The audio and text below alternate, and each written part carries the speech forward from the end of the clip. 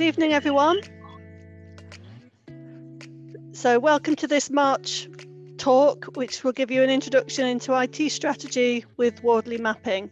So before I pass over to Mike, I'm just going to go through some house rules, some meeting etiquette for tonight. So could you please make sure you've got your microphone on mute and switch your video off during the presentations.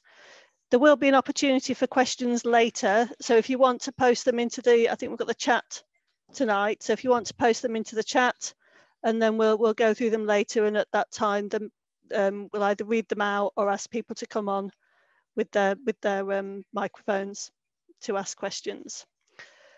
So please do be aware of the other people in the meeting. Be welcoming and respectful. We need to make sure we're understanding each other's differences and being friendly and patient. And be open to all questions and viewpoints. And be kind to considerate to others. So thank you very much for that. Okay, so we like to try and take some, get an understanding of who we've got in these meetings and what's important to them. So there's a questionnaire here for you to complete. So there's a link at the bottom or a QR code for you to scan, and it gives an explanation of why we're capturing the information, and then just some questions for you to answer. So I'll just leave that up for a second if anyone's trying to scan it. So responses are anonymous, and we'll use the information to hopefully host better meetings in the future. Okay. So just an advert for our branch website. So if you want to find out more about the branch, you can go on there to find information about who's on the committee, the aims of the committee, the minutes from our AGMs, and also information about upcoming and past events. And we also have a LinkedIn group, which is BCS Nottingham and Derby, if you'd like to join that. And that will give, again, updates on events that are coming up and other interesting things from the branch. Okay, and before we pass on, just a quick advert for next month's webinar, which is on the 19th of April. And it's a joint event with CIISEC. So we've got 3 speakers that evening talking about the events that happened about the IT firm SolarWinds. So it should be really interesting. So it's not advertised yet, but keep an eye on our website and you'll be able to see the link as soon as it is. Okay, so that's it from me. So I shall pass on to Mike now to introduce himself and his talk. Okay, hello. Can you hear me okay? Yes, I can. Oh, excellent. Okie dokie. Just need to stop you sharing your screen so I can share mine.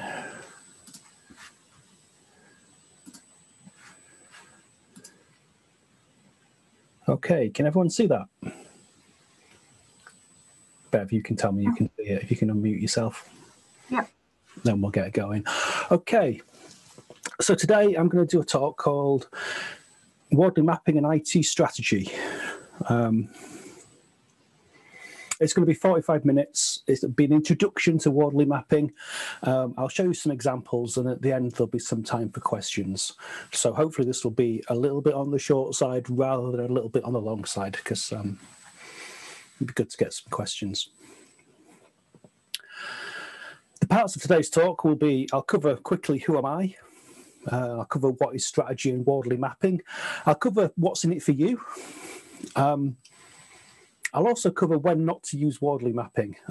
Whenever I learn anything new, one of the first questions I often ask is, when shouldn't I use this? When is this not appropriate? And I'm a little bit wary when people can't answer that question if they think that what they're doing is appropriate all the time for everyone. So that'd be quite useful. And at the end as well, if you can think when would not be a good time to use this, I may well add your input to my next talk. I'll then go through a couple of examples, starting off as everyone does with making a cup of tea, but also going on to selling an IT service, selling your skills, and then if this is interesting to you, where you can go next to learn more. Okay, so who am I and how did I get here? I studied physics and maths. I then taught myself Windows and Linux, learning in the open. Linux being open source and Linux being learnable if you just want to learn through man pages is actually quite similar to the community around Wardley Mapping right now. It's you can learn out in the open. People will tell you how to do stuff. None of the stuff I'm talking about today is it's Creative Commons, CC by SA. But none of it's hidden. There's no special knowledge that you have to pay anyone for, although you can, pay people to learn this and buy books. I've worked in really big organisations, the 2 universities in Nottingham. Again, where learning out in the open, learning stuff in public, has been quite important to me. And then I've worked also right now working in quite a small boutique software company in Reading. So I've seen strategy and how it shows up in quite a range of organisations.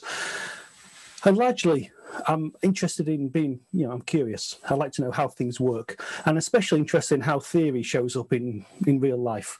So today, that's what I'll be doing. Be showing how strategy shows up in real life and how you can actually use it to make decisions. Okay.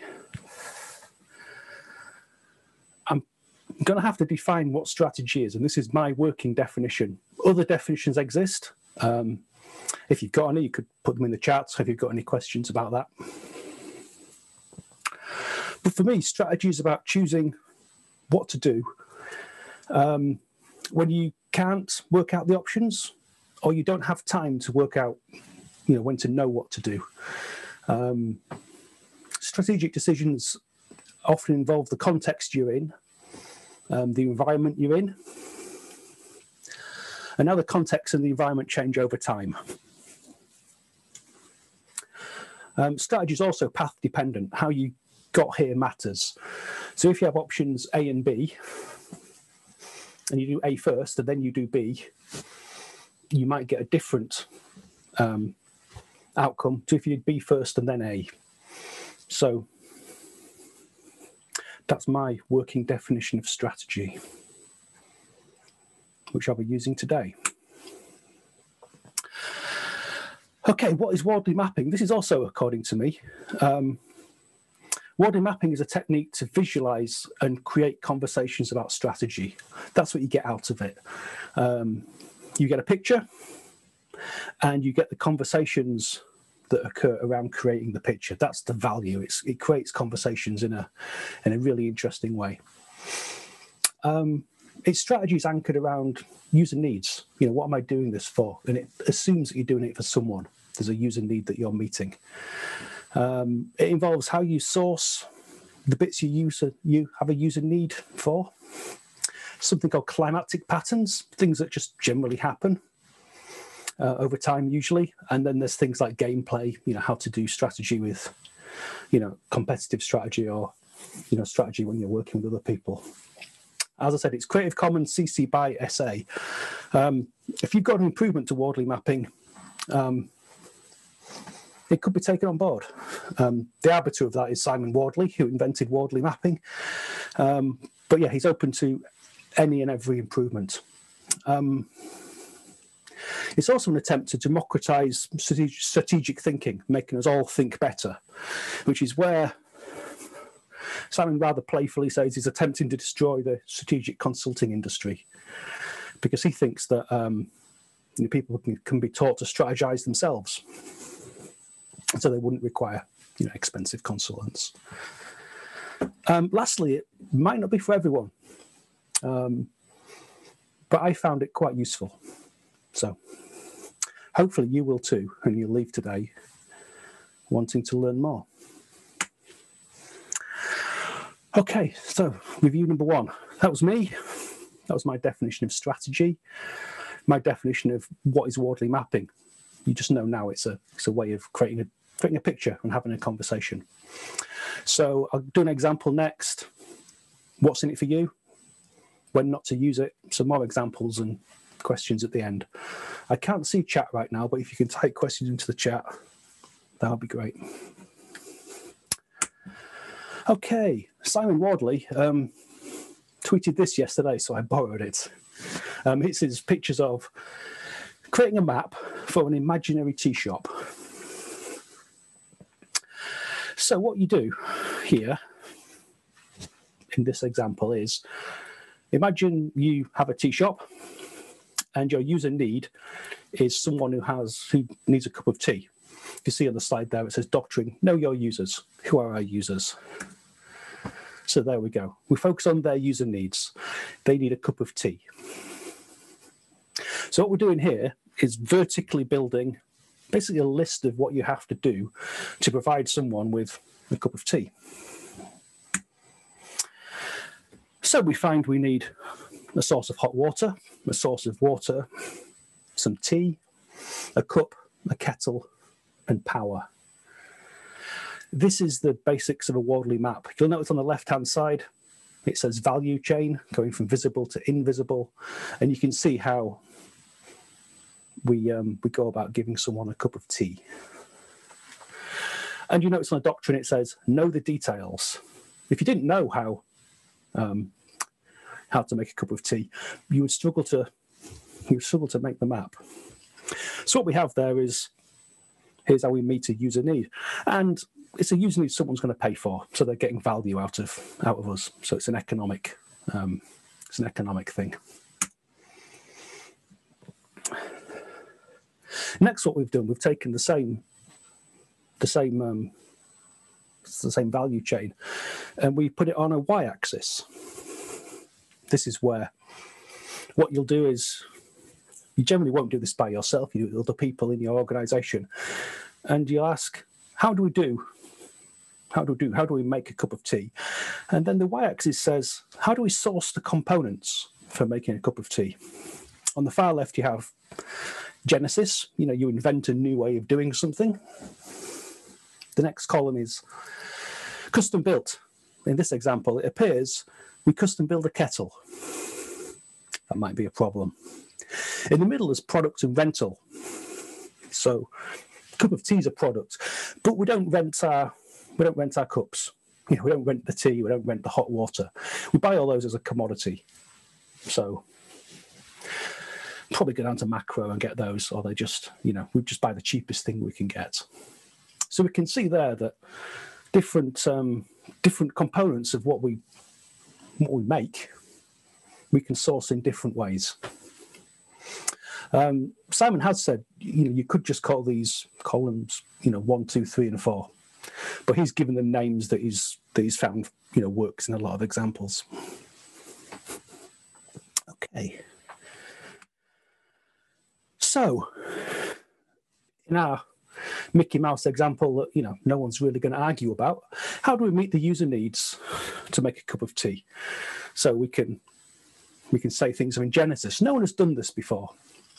I've got there an example of, when I was working at the University of Nottingham, Queen's Medical Centre had a problem getting newborn babies' heart rates quickly to find out, whether they were having any problems. No one had solved the problem of getting a baby's heart rate, faster than 15 seconds and, checking the pulse. They invented a hat that babies wear. Newborn baby comes out, you put a hat on it, and immediately its heartbeat, its heart rate. That had never been done before. So if I go back to our Wardley map, that would be in Genesis on the left-hand side. You can custom build things. You've got parts, you solder them together. Everyone's unique. You've got the bits. When the university made its baby heart rate monitor, they made each individual one uniquely. They had to probably hand stitch them, hand put the parts together. The next way to do things, you might buy or rent a product and use it. So, in a software product, you might buy or rent some libraries that you use, or you might buy or rent a service that you use from someone. Other parts of what you sell might be a commodity, like water. The internet's now a commodity, power, cloud computing. So what we've got there is we've got, strategically, we're a tea shop, we're making a cup of tea. How we source the component parts, matters for the end product that we do. Here's an example of my whiteboard with the x-axis. And this is, for example, at a cafe making toast and selling coffee.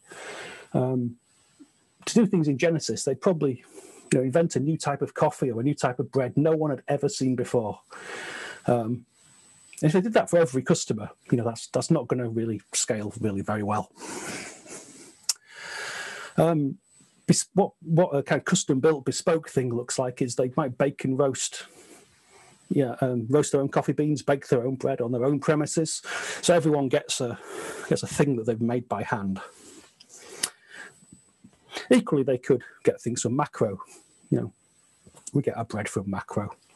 We buy big jars of Nescafe from Macro, and then we sell it on.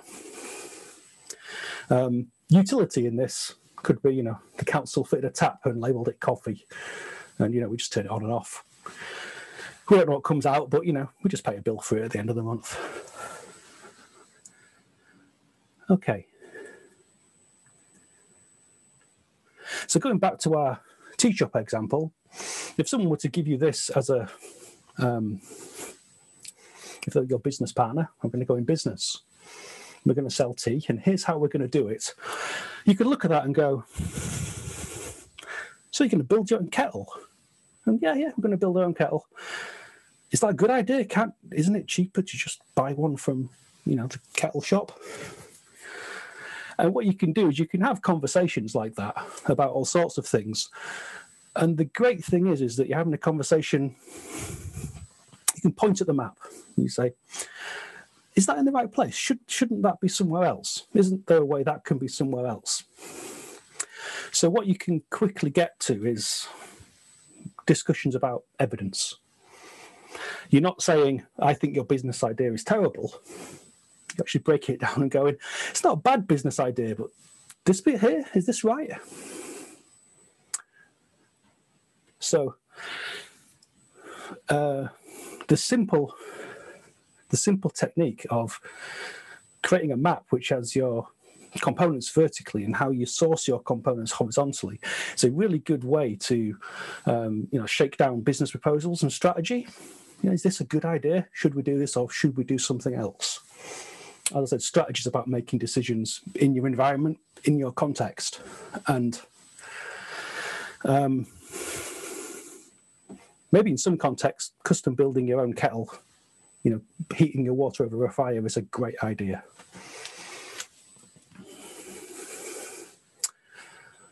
Okay, so that was a quick, here's a visual map of something that we don't really care about, but it teaches us the basics. Why would you do it? So what you get with the visual map is, as I said, it separates evidence from the inferences that you're making about the evidence. And you can start by talking about evidence, which is the best place to disagree. If you were talking about, I want to set up a coffee shop, and someone said, well, that idea is terrible. And someone else said, that's brilliant, you should really do that. Oh, it'll never work. It's not a great way to have a productive conversation. And if anything like me, I've been in project kickoff meetings where the first thing people have said is, this just won't work. It'll never work. It's stupid. It's a crazy idea. What mapping allows you to do is to go, well, if it's crazy, let's look how we're doing it. Which bit of this to you, where's the crazy bit and what can we do about it? So that's a really useful thing to do. The next thing you get is a common set of names for what you do. When you break down what you do, you find out who calls things different things. A cup of tea is quite easy, but if you had to break down a ballpoint pen or a fountain pen, what are the pieces of it, you might find different people call different parts, different things. The other thing you get to do is you get to name the user needs you meet. That's quite important, because getting back to our cup of tea example, or a cup of coffee example, there are different market segmentation for that kind of need. If you're selling a cup of coffee in a lay-by on the A1, it might be perfectly fine to have polystyrene cups and coffee from Macro. But if you're selling coffee, in Shoreditch, you probably want to make sure that you've got some kind of custom coffee beans and you're hand grinding things, because that's what your customers expect. So Wardley Mapping isn't saying that there's a particular right way to do things, but it does say that in general, when price is important, things generally move right on a Wardley map, because then that's where they get cheaper. Another great outcome of Wardley Mapping is you get to find out how we do things around here. If you've worked in large organisations and large bureaucracies, you can sometimes find that you do things because that's just how they're done. You do things because someone's got a job description that has that part of doing things on it. And it can be quite hard to actually ask, why do we do things like this? Quite often, no one person will know all the answers. But creating a map can show you where you don't know. You don't know what's happening. You don't know why you do things. And it allows you to ask those sorts of questions, pointing at something and not someone. So you're creating a visual artifact. You're working on a whiteboard or a piece of paper. And coupled with working with evidence, it's one of the best ways to productively disagree and communicate and collaborate with people. Okay.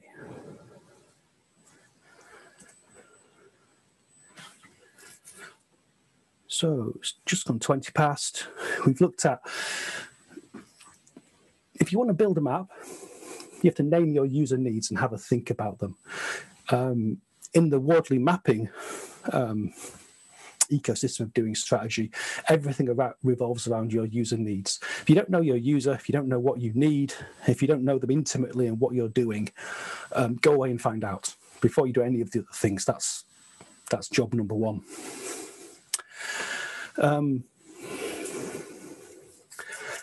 There's at least two elements to this strategy, one of which is an internal view, one of which is an external view. Looking internally, you break down how you meet those user needs. Work out how you currently source the components. And then you can think about how, when you've worked out how you source the components, you can think about how things can and will change. And I'll give you a couple of examples of that. But really what it does, because you've mapped, we are here, what you get to find out is what's adjacent and possible from here.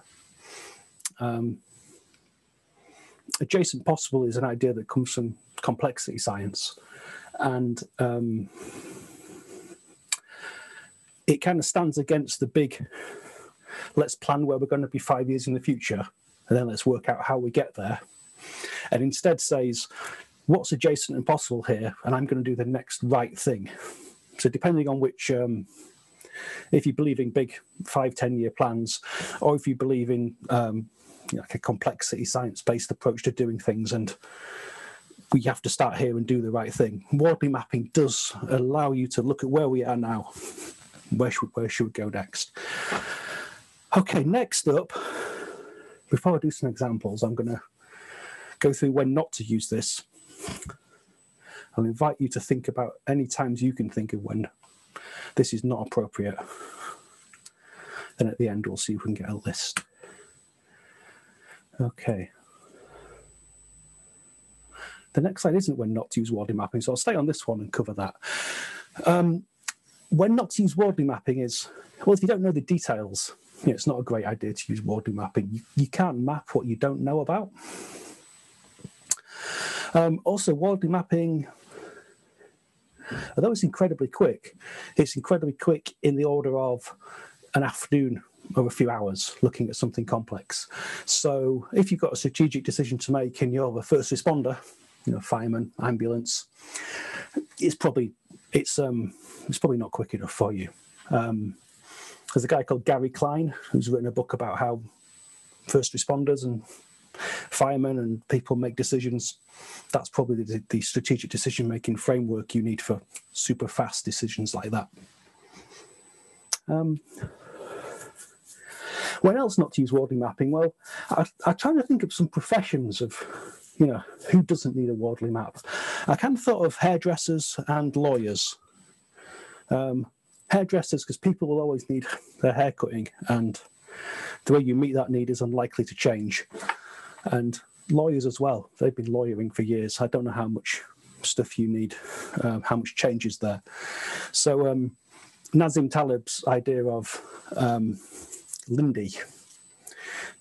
Something's Lindy when it's been around a long time. I think it came from shows on Broadway that if a show on Broadway has been going on for 2 weeks, it'd probably do 2 weeks more. If it's been going on for 2 years, it might do 2 years more. So that's a case of where your environment doesn't really change. So when I get to my slide of when not to use Wardley mapping, that might have some more examples, but if you can think of any examples at the end when not to use this, I'd be really interested. Okay. I'm not sure if this slide's in the wrong place, but you can also look at how Wardley mapping affects you, as well as having a product like a cup of tea. You may be a developer or a DevSec, Fin, Ops type person, front end, back end person. You're probably on someone else's Wardley map, and you probably cost them a lot of money, and they probably not like to spend that money. So you may well be automated. So doing a Wardley map of, where do I fit in the company that I work for, if you do work for companies, is quite useful. As an example, I was a Linux admin. I could install Linux machines. I could make high availability Linux clusters and things work. And then containers come along. And instead of making high availability stuff, if something goes wrong, you just stop the container and start a new one. So essentially, I'll show an example of skills being automated, but you can get automated out of a job, and what Wardley mapping can give you some strategic foresight into how that might happen. Okay, so here's an example of a user need for a website, and I'm going to introduce a few things at once here. The calendar says this is 1997. And the user needs a website. And what I've mapped is the components, quite a fairly simple map of the components of that website, being HTML code, a web server, power, a computer science graduate to write the code, and some web standards and software. So basically, the web standards and software had to be invented. They didn't exist. Tim Berners-Lee comes along, makes some standards. Now we can write some code. But the HTML code and the web server are kind of in bespoke. You probably have to, 1997, maybe you've compiled your own Linux. And HTML coding, you wouldn't call HTML coding now. But back then, it was something that people could get quite a lot of money for doing for something fairly simple. So that's the kind of simple strategic Wardley map of the user need of a website in 1997. Next up, we fast forward to 2003. And what we can see is that the things have moved to the right-hand side. What used to be handwritten HTML, now written in Dreamweaver. What used to be a web server that we ordered the components and screwed together ourselves, then compiled our own Linux, etc. Well, it's now web hosting. And the skills for our computer science graduate, now web developer, doesn't cost quite as much money. So we can see that over time, the way the same user need for a website might have stayed still, the way that user need has been met has changed. And then if we fast forward to 2018, when I drew this board, Wix and Squarespace were around. So our computer science graduate, who used to do quite well writing HTML code in 1997, kind of took a bit of a step down and became a web designer in 2003. And now, if they've got the same skills, they're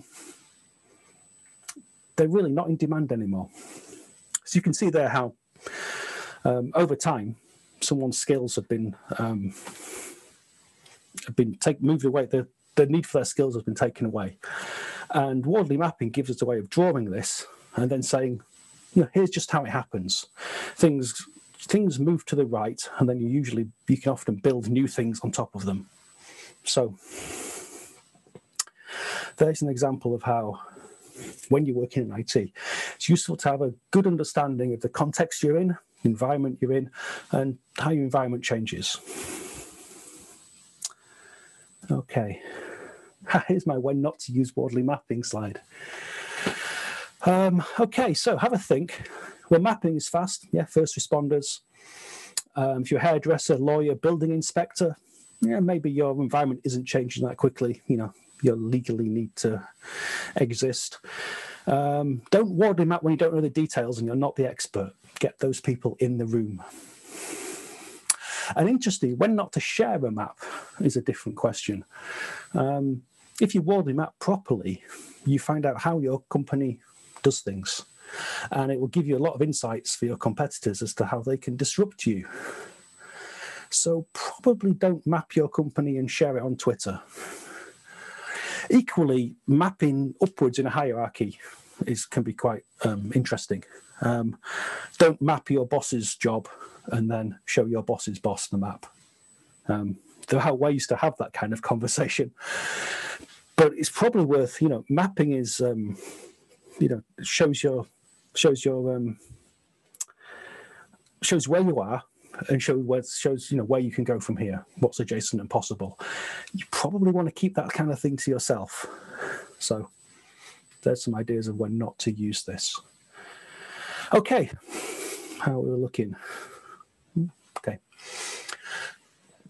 So, assuming that, I don't know how many people sell IT software. I work for a company that does sell IT software, so we have end users. People buy, people either rent our product as software as a service, or they buy it and install it on the same servers, their own servers. So what you can do is you first ask, what user needs do we meet? Now, this is not the same as what do we make. If you have a help site for your software that says, here are all our features, and here's what they do, that's what you make. The user needs you meet is, actually, what I need to be able to, edit my photographs. I've got a user need to be able to store cryptographically signed documents for a long time. I've got a user need to do such and such. So what Wardley Mapping does, it takes you away from what are the components, what's the name of the thing we build, to what's our user need. How you meet that user need? Well, you might use software programming languages, virtual machines to run things. You might use code libraries, all that kind of thing. And then the question, we've always done it like that. We've always written our code like this. We've always deployed our code like this. We've always sold our code like this. Those sorts of things kind of become obvious.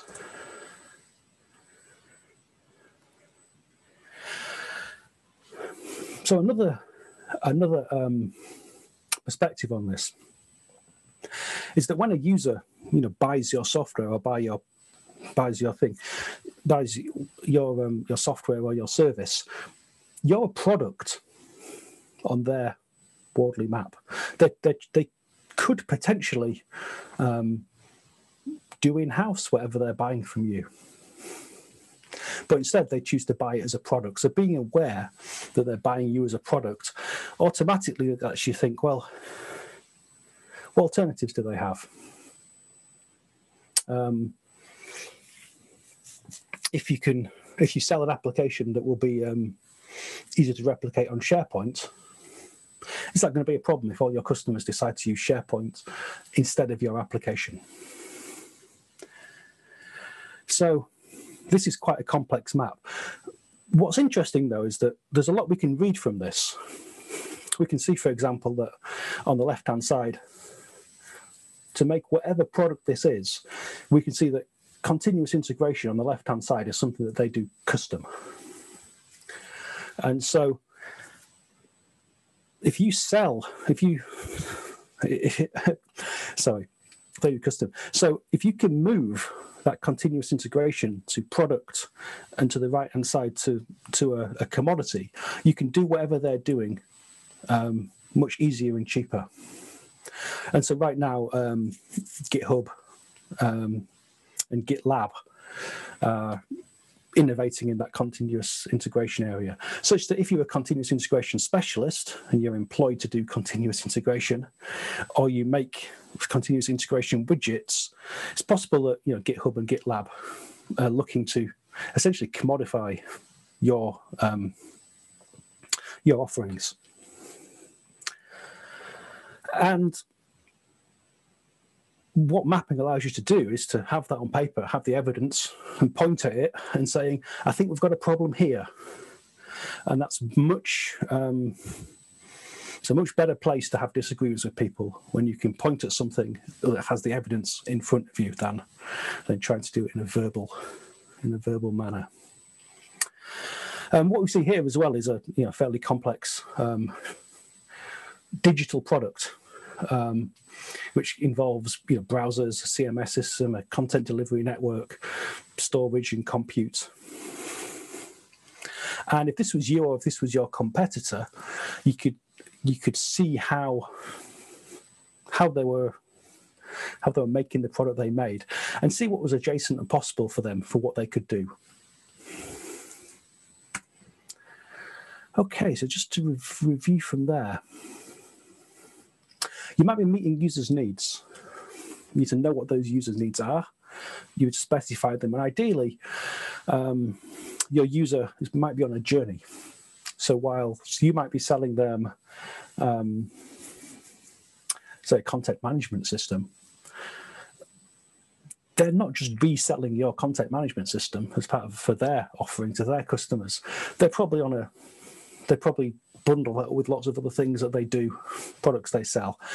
And knowing about the user journey that your customer's on means that you might be able to sell other products similar. So you can rebrand what you do to meet another need on your user's journey. Your skills might be a product on a user's journey. So your company might be making something, and your skills is installing servers, compiling web servers, making sure things don't break. And so by mapping and visualizing what you can do, and knowing that what Simon Wardley calls climactic patterns, everything moves right, your skills are probably going to get commoditized. They're probably going to be able to be done cheaper and more effectively, maybe without even any human involvement. So this is where things like Lambda, if you're a server expert, putting things in the cloud, you don't even need a server with Lambda. It's a platform that code as a service. But also things like low code, whereas previously you might have been employed to write code to do something. A low code application might do it for you. As an example, I was employed for a year to write some PHP and MySQL code, which can be done loads better with Google Forms and Google Docs. They just weren't around at the time, but they are now. So my skills would have to evolve to be able to essentially glue together the components of what comes together to make a user product now. However, generally, when you get new commodities, you can build new things on top of them. So generally, Amazon builds compute, and then you use compute to make new products, and then get new products on top of that and on top of that. Okay, so I very quickly, looking at the time, very quickly ran through what is Wardley mapping and what it's useful for. So it's a visualization technique. It's a technique to have conversations about what you do in IT, the products you sell or the skills you sell. If I had more time, I would start looking at what the context-specific methods, when to use waterfall, when to use agile, when to use lean. By looking at a map, it's actually, if I go back to this map, generally the stuff to the left-hand side, you would use agile methods for. Things in the middle, when you've already got a product, you might be looking at lean methods, how to do what we're doing better. And when you get over to the far side and the commodity stuff, potentially that's where things like Six Sigma come in. How do we do this at massive scale where saving 0.1% can mean, millions of pounds. And what mapping also allows us to do is that when people say we should do agile everywhere, you can say, maybe we shouldn't. Equally, maybe you shouldn't do waterfall everywhere or any combination of the two. But if you're going to have that kind of argument, having a visual map where everyone kind of agrees on the evidence on the map of what it is you do and how you do it, it's probably a good place to start. Sorry. Past the end of my... The next thing, if you're interested in learning this, there's something called a strategy cycle, where you use what's known as the OODA loop: observe, orient, decide, and act. Observe, what do I see? Orient, what does that mean? Decide, what are the options from here? And then act, do I have the skills, to do what I need to do? There's, Simon Wardley has a whole lot of doctrine. Focusing on user needs is doctrine number one. Gameplay comes in. What I haven't had time to show today is that you can map your competitors. So you've got how I meet user needs, how my competitors meet user needs. One of the most interesting aspects of gameplay is essentially commoditizing what your opponent sells. So in that case, if you think about the browser wars, and Microsoft start bundling a browser with their operating system, and people who sell browsers or have other browsers realize that it's not the same market as it used to be. So what Microsoft were doing there were commoditizing what people like Netscape and that were looking to sell. And you can also do analysis of strategy with this, big strategy like how IBM or Sun Microsystems or Java do things. There's a great book by Eric Schern called The Art of Strategy. It's been out about a year, where he does break down those quite big strategies where large companies will maneuver themselves to try and get in a better position for them, and usually commoditizing their competitors' products.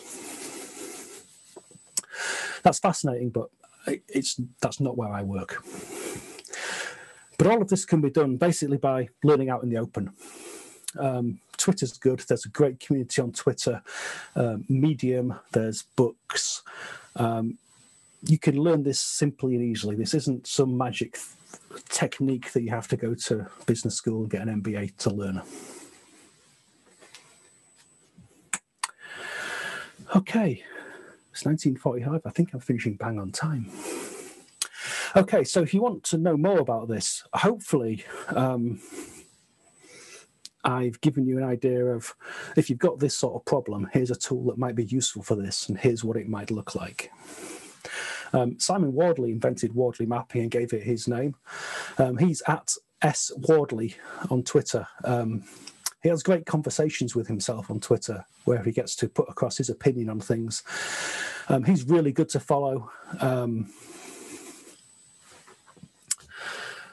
Ben Moser at Hired Thought. Because Wardley Mapping is Creative Commons open source, people like me, I can do talks on it. I don't have to ask Simon. Ben runs courses on this. He doesn't have to ask Simon, although he has his blessing. Ben Moser's got great free and paid for courses. He runs learnwardleymapping.com. I would go there and have a click around. There's a great book by Eric Schön, The Art of Strategy, as I mentioned. That's about £20, but it has a whole load of deep theory, much deeper than I've gone into today. There's a yearly conference, Map Camp, in October. That's a really good time for your bang for your buck. You get a lot out of a day there. There's a Visual Studio Code plugin to create maps. You can create them with code. I guess you can put them in GitHub. You may be able to have pull requests on them and things, which is really cool. And that's about my time. So if anyone's got any questions... I'm not sure I understand. That's my watch. If anyone's got any questions or any examples of when they might not use Wardley Mapping, if you can type them in the text, and we've got a bit of time to do that. Let me stop sharing my screen. Okay, thank you very much. Very interesting talk. Quite a lot of questions and discussion going on in the chat. So I shall pass on to Paul now to make his way through them and get your responses to them. Hi, Mike. Yes, I've just been synthesising the chat. Unfortunately, we don't have a separate question Q&A panel. So I'll go through them, and if we have time at the end, I'll ask people to raise their hand. But there's quite a lot of questions come through. So from Dalbeard, it was, how do you view tactical approaches in IT compared to strategic approaches? And do you consider 3 to 5 year plans as strategies? Oh, I'll answer one of those. Yes, I mean, I've worked for lots of organisations that have 3 to 5 year plans as strategies. And if you're in an environment that doesn't change much, if you're a lawyer or a hairdresser or a building inspector, what you do today, you're likely to be able to project 3 or 5 years in the future and maybe do a similar thing slightly better. But if we think back 3 or 5 years in IT, things change so quickly and unexpectedly. Look what happened to Zoom in the last year. Who'd have thought it? From nowhere to one of the most important companies there. How do you view tactical approaches in IT companies? I'm not sure. It depends on your definition of tactical approach and strategic approach. So I might pass on that question if that's okay. Okay. Yeah. From Russell Plummer, do the maps of real-world things become complicated, and are there ways of handling this? Oh, right, yeah. Well, yes, recursion. Maps can be recursive. One of the things with mapping is you get to name things. You get to say, what's our user need and how are we naming things? Different people in your organization will be concerned with different levels. So you can embed maps within maps. They do get very complicated. However, if it's too complicated to draw and point at and have a conversation with, it's probably too complicated for a text-only document or a conversation without something to draw and point at. So, yeah, get a bigger whiteboard, and maps can sit within maps. So a particular point on a map of how you do something, you might be best breaking that down into another map somewhere else, maybe with some different specialists making it. This is not a name that I recognise, EZZRP. This is very interesting. I've previously looked at rich pictures. Is it reasonable to compare these, or do they do different things? I'll do rich pictures as well. So if you draw a rich picture of something, a rich picture is, from my understanding, basically a visual metaphor. So you might ask someone to draw a rich picture of what the project looks like, and they might draw, a mountain and a stream and, an army, and say, we're here. It's impossible. Rich pictures do a different thing. So I think they work at a metaphor level, whereas this works at an evidence.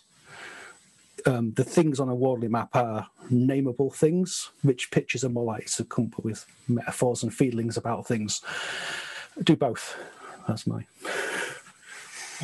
From Samantha, how is this different to a work breakdown structure? I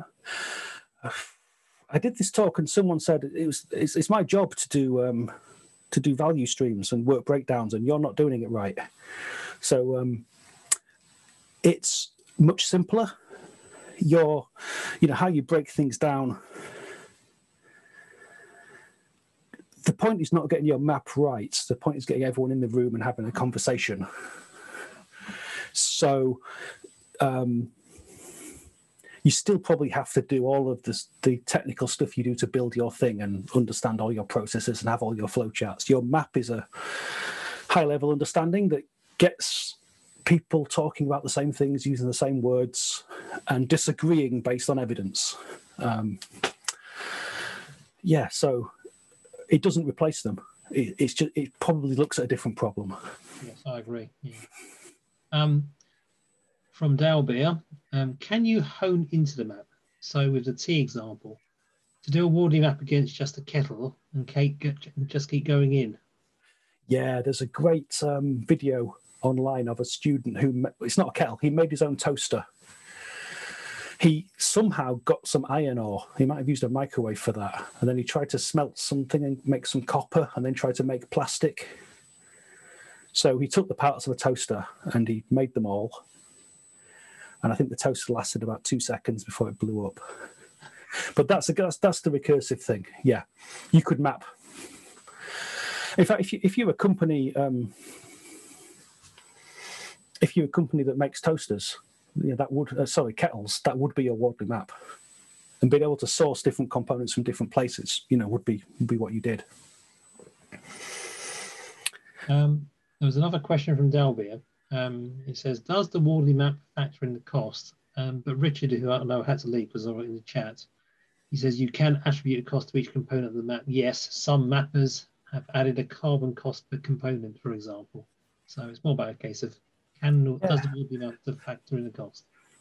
So I did this talk 2 years ago, and I did an example of actually putting unit costs. So you could work out your unit, putting unit costs on each element, adding them up, and then seeing how you could do things cheaper. Yeah, carbon costs have been done as well. So there's a whole, I think the whole track in the Wardley Map conference this year on do-gooding, which I think is more collaboration and environmental concerns. So around strategy, there is quite a kind of a macho military element to it. It doesn't have to be like that. You can map collaboration and, and I think you should. And the final question that I saw in the chat is there a way, this is from Richard, who's gone, is there a way to abstract decompose maps to show value chains at higher or lower levels of detail?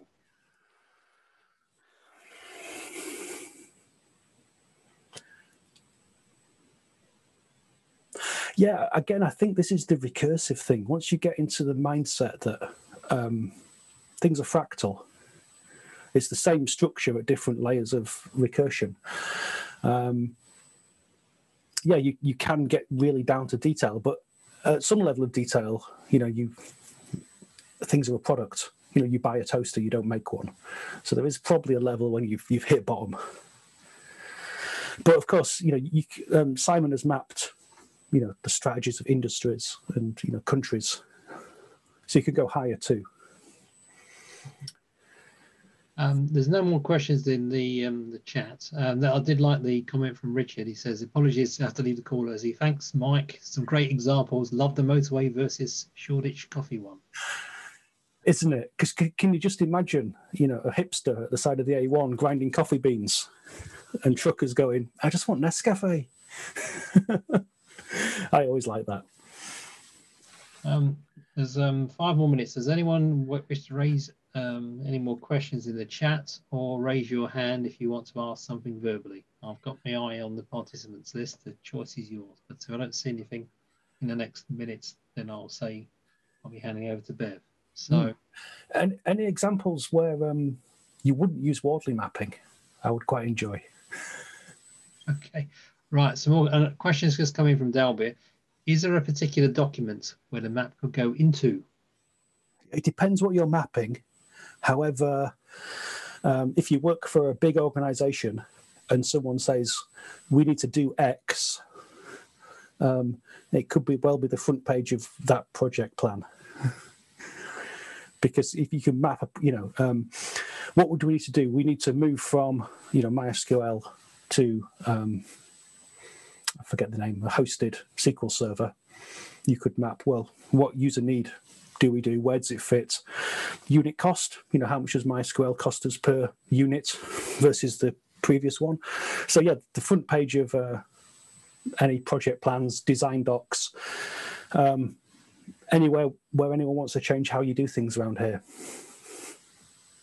We did an example based on identity and access management, and that putting into the various boxes, and we came to the conclusion that most of the stuff was actually fits in the product space or commodity, and the only thing that actually fitted in bespoke or general or Genesis was the actual requirement around the user interface to get to it that was custom to the company. Yeah. Just one more has come through from Paul. What tips do you have to begin mapping with a set of mapping newbies?